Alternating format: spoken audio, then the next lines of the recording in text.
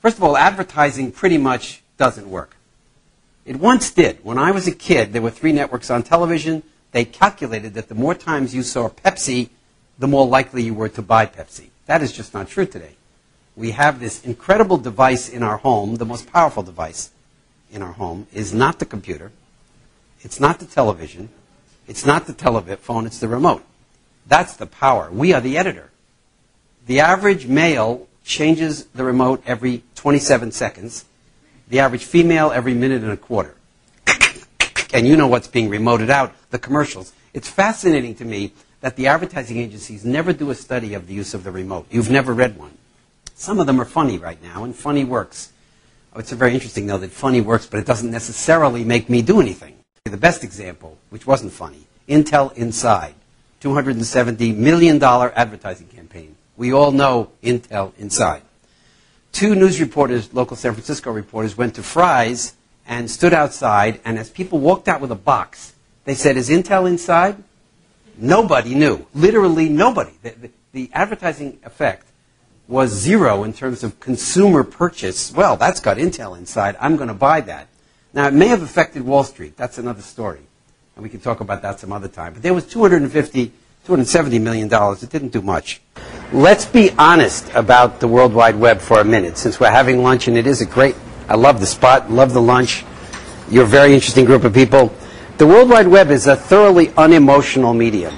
It affects no one emotionally. Maybe if your mother-in-law has cancer and you want to find out about cancer, you can find out about cancer on the World Wide Web. But without sound, which is the predominant power of television, and even in the movie theater, if you take away the sound and just run the movie, you'd be amazed at how, the most powerful large-screen film doesn't affect you. Without sound, without motion picture, without a face that speaks to you, words on a page have the impact. I'll give you an example. The Wall Street Journal, when I was flying east last week, read by a group of men and a few women sitting in the upgraded mileage plus section. That is the Wall Street Journal being read. How many offices have you seen that have this pile of stuff that I ask this kind of innocent, boyish question, are you going to get to that? And the answer is, of course, no. What, are you kidding? And they open up a closet that has an additional pile of unread from the last month or 2 material. We're overloaded. The elevator pitch, by the way, is what caused most of the VC world to be so dedicatedly wrong. In one sense. I told you in one sense, and you gave me $10 million, and you were wrong. Really true. Let's go past sound for a second, because sound is not everyone's choice, but most computers can play basic sound. I just experienced that this morning. A picture is worth 1,000 words.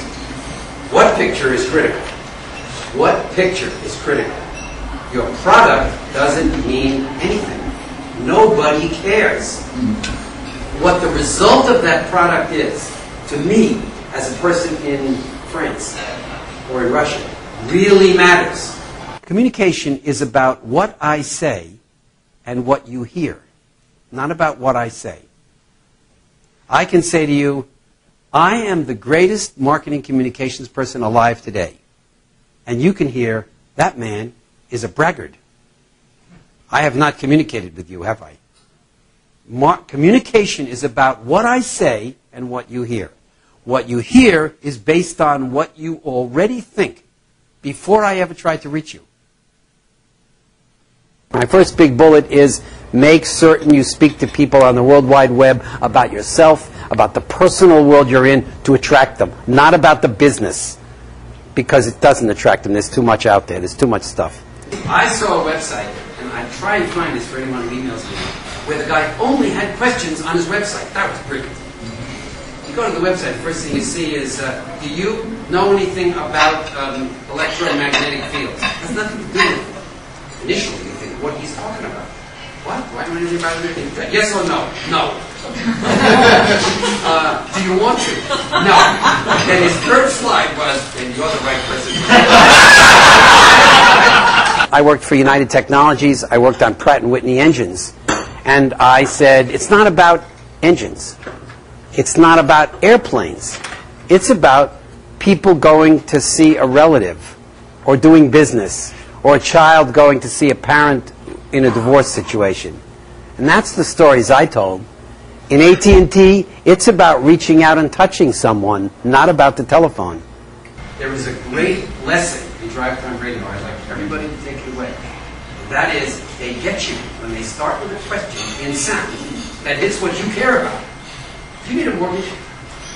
Well, if you need a mortgage, and somebody says on the radio, do you need a mortgage? It is amazing. All of a sudden, I hear that. The second I got the mortgage, the week I got the mortgage, they stopped running those ads. I don't know how that could happen, but it did. Here's one of my mentors, best radio ad of the 26,000 this guy did. He really did do 26,000. It is. Are you listening to me? That was his best ad he ever did. That was the opening of an ad. The guy who makes the screw that holds the gear to the bottom of my car saves my life.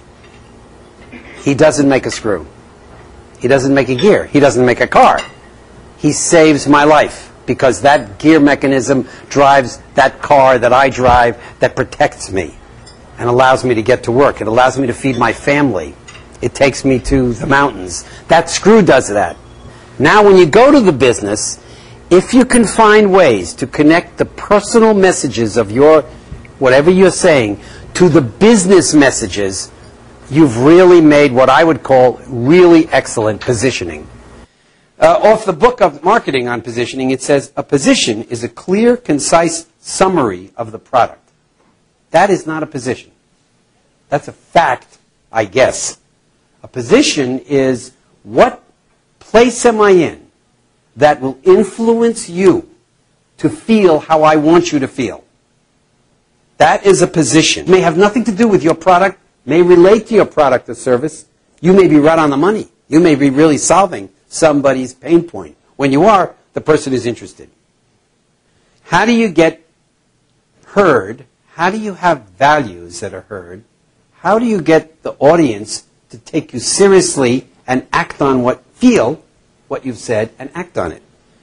I say the key word is credibility.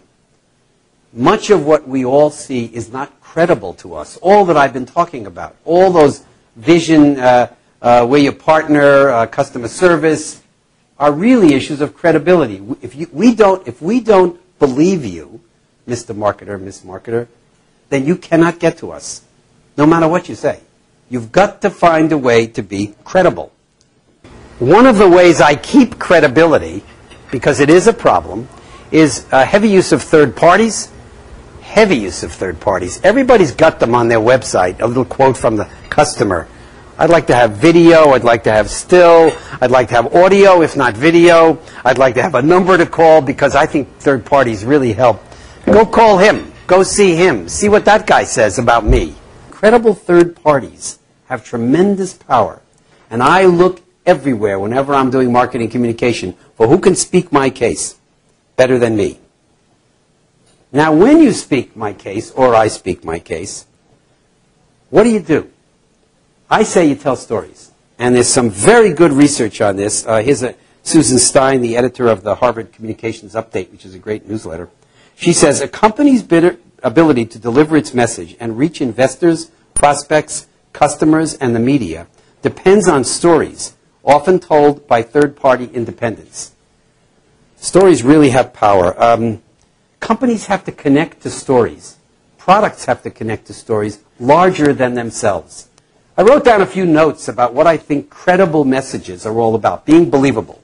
First of all, they're simple. The listener has to understand them quick. If I got to spend more than 24 seconds understanding you, you've lost me. Meaningless term, easy to use. What does that mean? Since everybody says it, doesn't mean anything. World class. No, I'm not world class. I'm trying to get to be world class. I'm sort of nation class, or I'm continent class. Customer service. Customer service is an oxymoron. It wasn't when I was a boy, wasn't when he was a boy, but it is today. There is no such thing. Customer service is like the government saying, I'm from the government and I'm here to help you. Does anybody believe that? Solution provider. What's a solution provider? Everybody's a solution provider. You can see business writing is terrible because it doesn't speak to people. These are words that I'm taking right out of marketing brochures. Here's one from the head of a brochure. With vision and commitment to the highest standards of professionalism, we achieve leadership in the security service industry. Does anybody believe that? Here's another one. We do this by having a talented and motivated team who offer our customers competitive services and products. This is yawn material. They are our partner.